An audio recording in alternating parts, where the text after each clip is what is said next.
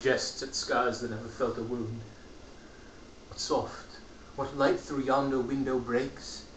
It is the east, and Juliet is the sun. Arise, fair sun, and kill the envious moon, who is already sick and pale with grief, that thou, her maid, art far more fair than she. Be not her maid, since she is envious. Her vestal livery is but sick and green, and none but fools do wear it. Cast it off. It is my lady, oh, it is my love.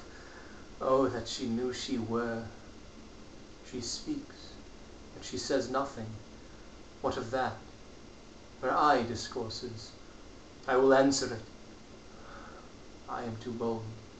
'Tis not to me she speaks. Two of the fairest stars in all the heaven, having some business, do entreat her eyes to twinkle in their spheres till they return. What if her eyes were there, they in her head? The brightness of her cheek would shame those stars, as daylight doth a lamp.